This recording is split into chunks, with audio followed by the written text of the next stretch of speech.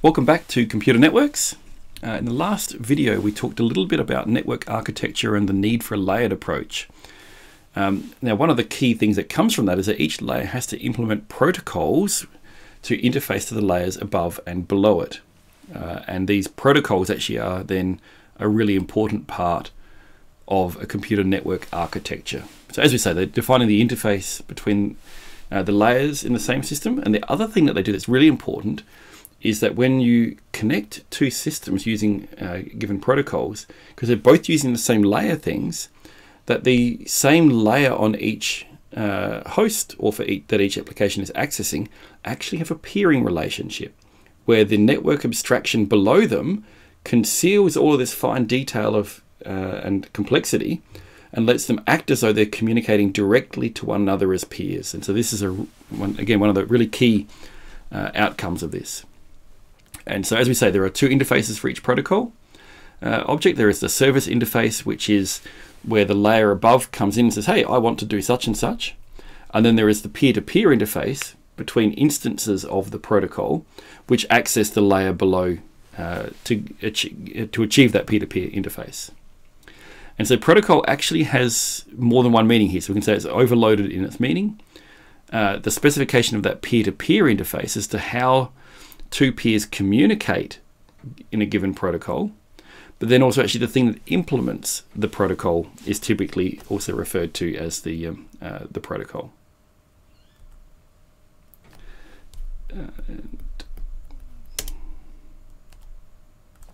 Yeah.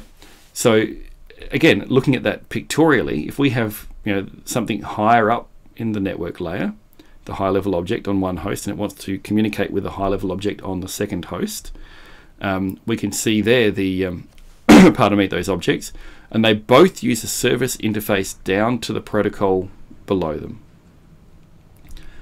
And then those protocols below them implement the peer-to-peer interface between them, which actually may then be using the next layer down to achieve that. So this is these two different roles, and it's really worth getting a clear understanding of that. So when we're defining protocols then, we start actually by thinking about what do we want the protocol to do. So we start with the pros, the actual description. So file transfer protocol, we want to say, yep, we want to be able to transfer files from one host to another. Then we start breaking that down, saying that there should be a mechanism where an application can ask for a listing of the files that are on the remote host, and then to be able to request one of those and to have the content of that file come through. So we start with this very high level kind of understanding of what we're trying to implement. Then we move from that into pseudocode, where we actually start saying, okay, let's actually try and describe this protocol a little bit more algorithmically. And to really pin down, this will often turn out kind of corner cases and things that need to be thought about carefully to make it work reliably. And then the next stage is actually to come up with a state transition diagram where we say, okay, the protocol is in a particular state until it gets requested something, or until it sends a message, or until it receives a message, or a timeout, or some other action occurs. And so once it's been, it can be described as a state transition diagram, now it's ready to be able to be implemented. And if it is implemented well, and two different hosts implement it correctly, you'll actually end up with an interoperable, a compatible implementation. And they should all be interoperable and compatible with one another if they're all implementing the same protocol. And so this is what lets the internet work as it does, with so many different implementations of so many different protocols, and yet the whole thing actually works remarkably well. You can use any web browser within reason to access almost any web page, and you will get more or less the right result out. Because they're implementing the protocols and specifications, and file transfer protocol. All of these things work quite well. Email clients would be another one as well. And so there are a bunch of bodies that define these protocols. The main one for the internet is the Internet Engineering Task Force, the IETF.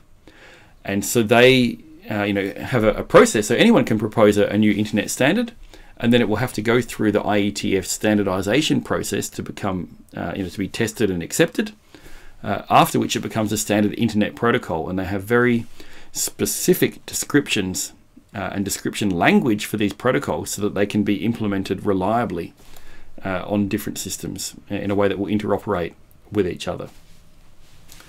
And so because these protocols can operate at different layers, you can actually end up with a protocol graph or a protocol tree that's actually used for communications.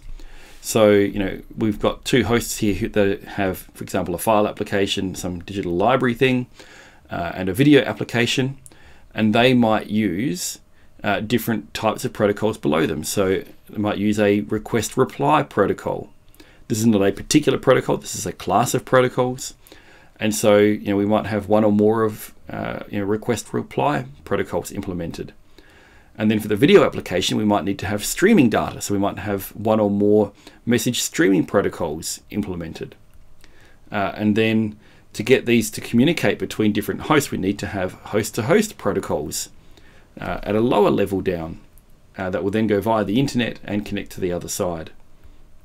And so you end up with protocols that depend on one another. So the nodes in a protocol graph are the protocols, and the links are actually representing these kind of relationships of dependence upon one another. And so this can be one way to represent the set of protocols that, you know, one or more applications that you're providing are dependent on. So yeah, this idea of layers and protocols and the dependencies between them are all interrelated. And there's considerable complexity in making this work correctly so that we end up with the most interoperable systems that we can, and that it's as easy as possible for applications to support these kind of protocols and for it to work for everyone, rather than, you know, having problems around compatibility when someone brings in a new implementation of an existing standard. So interoperability testing becomes quite important for protocol implementations as well. So that's it for this video. Again, leave any comments, questions, and we will try and respond to those. And otherwise, we'll see you in the next video.